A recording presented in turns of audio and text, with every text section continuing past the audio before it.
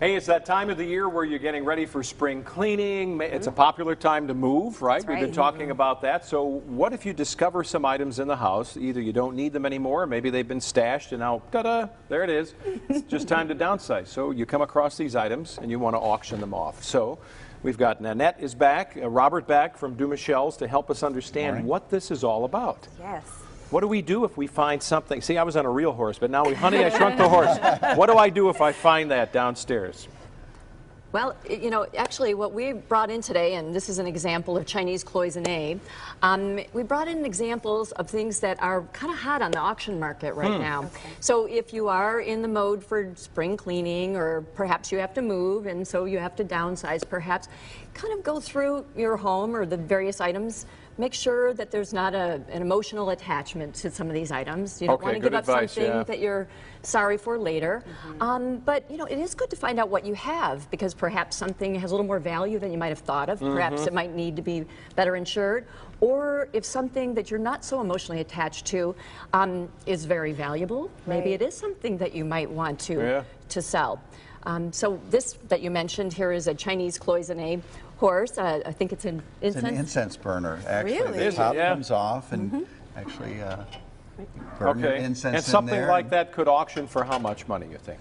Well, I think we're going to be in the 1,200 to 1,800, but we might start it off at 1,000, and you never know. It might be something that you have in your basement or have in your collection that you've always wondered about, and you bring it in on Wednesdays or Saturdays, and this afternoon we have a walk-in clinic. Look at it. Okay, very nice. Another example, actually, of the Chinese, while we're on the mode of talking about Chinese, is this Chinese silk robe. It's embroidered, turn of the century, might be a little bit earlier than that, and it's the Chinese market really has been screaming for about the last 5 years. The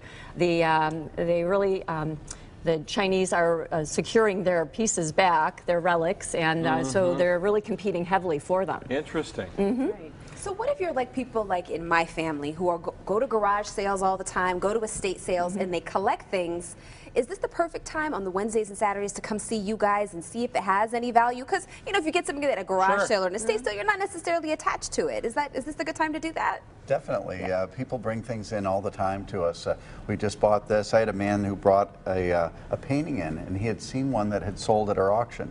And he found it out in Williamston, Michigan, at one of the antique malls, and he brought it in, and he got a great buy and ended up selling it for $27,500. Come on! There you go. You never know; those buys are out there. Yeah, you never know. Now, this has caught my eye. It's not really my colors because I'm an autumn. But tell me about that. Is that a purse? Yeah. That is a Judith Lieber, what they call a minaudière, and yes,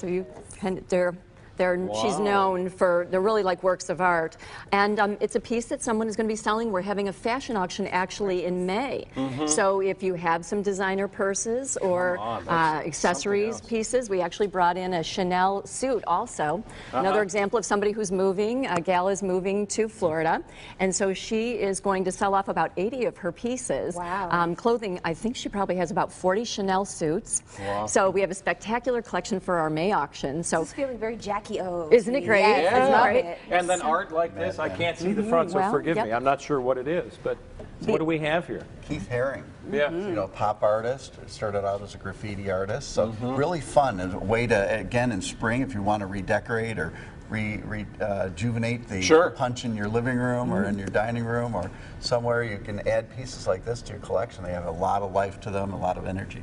And the contemporary and mid-century modern, we have one last little area here that's really been burgeoning for the past several years, is the modern and mid-century furniture, as well as the painting. So the contemporary and modern is really doing quite well at auction right now. Very interesting stuff. It's always good to have you here. We learn so much, and whether you're going from modern to traditional or vice versa, it may be time to figure out what to do with the stuff. That's right. That's right. Thank you guys so much for being here. So Dumouchelle Auction Galleries is located at 409 East Jefferson in downtown Detroit.